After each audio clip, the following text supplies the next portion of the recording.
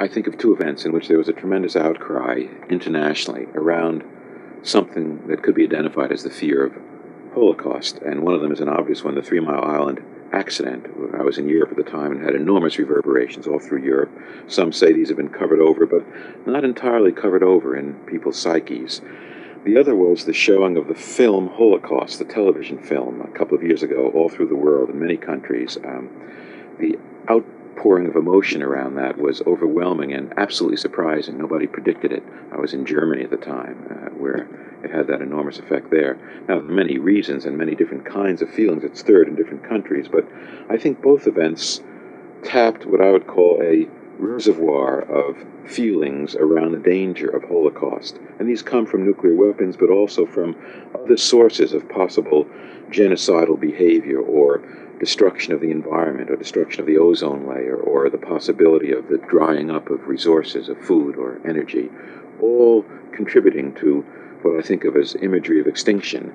All this causes a breakdown in the kind of equilibrium of social or collective numbing that we develop in our culture and other cultures too. People become more anxious, as we've both been agreeing. Then what happens? What does one do with that beginning anxiety or tension? And here I think the great need is to have a shift from fragmentary awareness, the very beginnings of awareness, to something more like formed awareness, which would take the shape of a general policy, a position, attitudes, a point of view, a worldview that included nuclear dangers very centrally, and some ways of overcoming these dangers. It's the more difficult stage, but it's the step we need. Yes, if I can just add a word to that, it seems to me that we've come to a point in world history where a survival-oriented national leadership is absolutely essential. That is, we are not electing leaders that are attuned to these kinds of issues, that even really deal with them in a serious way, and yet in some objective sense, if one sent down a management consultant from outer space, he would be telling so obviously the large societies in the world that they should be worrying about energy, sharing of resources, food and oil, protection of the environment, administration of the oceans, all these things that require that kind of global perspective. And so we're trying to operate with obsolete institutions. And one of the things that happens when you try to operate with obsolete institutions that can't deal with the genuine challenges is that they close off the channels that try to expose their impotence. And that's what we're seeing in American society with the atrophying of our most precious democratic procedures, where Congress is no help, where the courts are no help, where elections are no help. And the issues have to be raised by unconventional means, by extra-legal means, by symbolic violations of the law.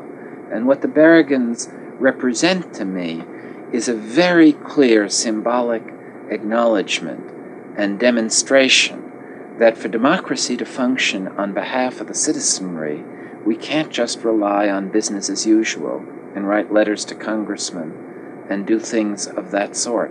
We need to engage ourselves in a more serious way if we believe our own analysis.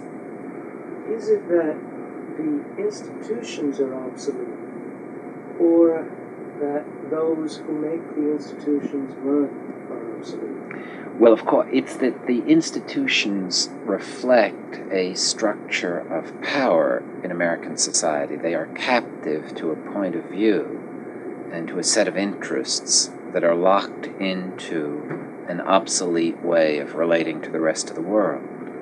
The image of the management consultant from outer space that Richard just mentioned may be worth pursuing a little further, because a management consultant in this sense, and especially from outer space, is sort of outside the given structure, the given institutions, the given set of assumptions.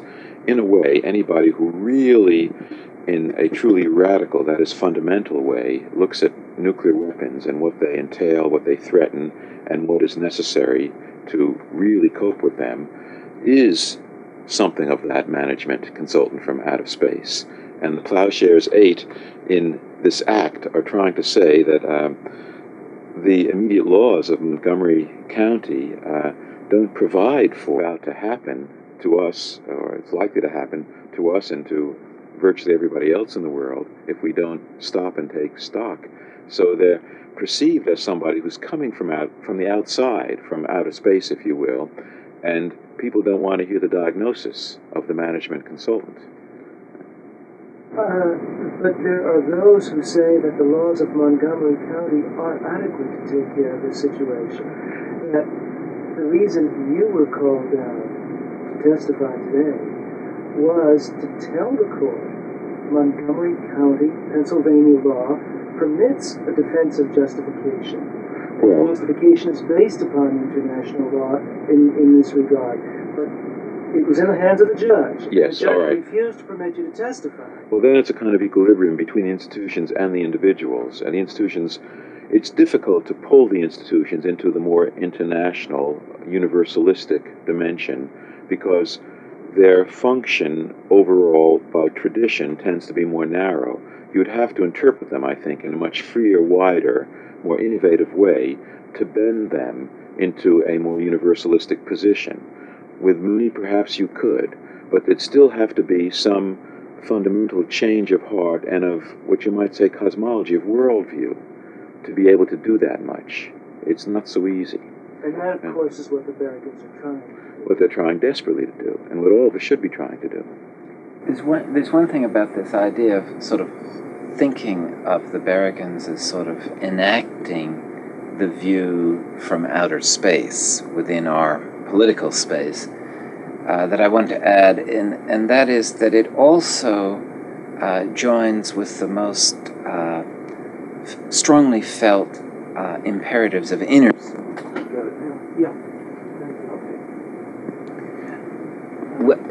The religious background and orientation of the defendants in this case, I think, is terribly important to their actions and to understanding their motivation, because I think that part of what they're saying to us all is that if you take Christianity seriously as a perspective in which to understand what the meaning of life is about, then one has to disengage in some very dramatic way from this fundamental drift toward nuclear destruction.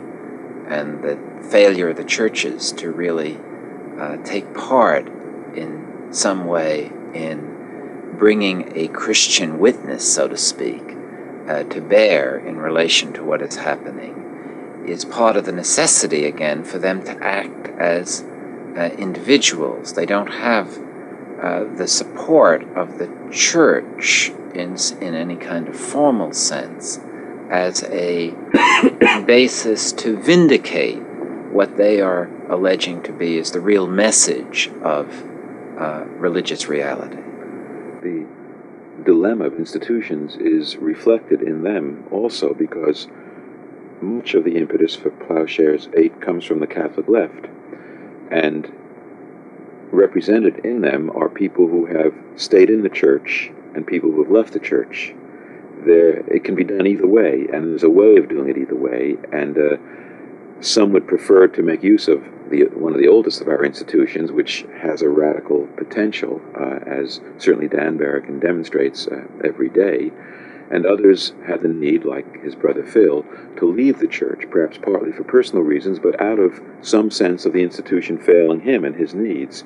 And I think we have to maintain the model of inside and outside of those institutions, but the common thread being the spirituality and the commitment to a future, to something beyond the moment.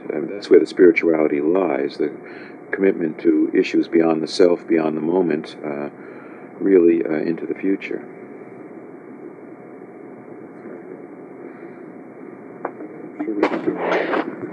Thanks very much.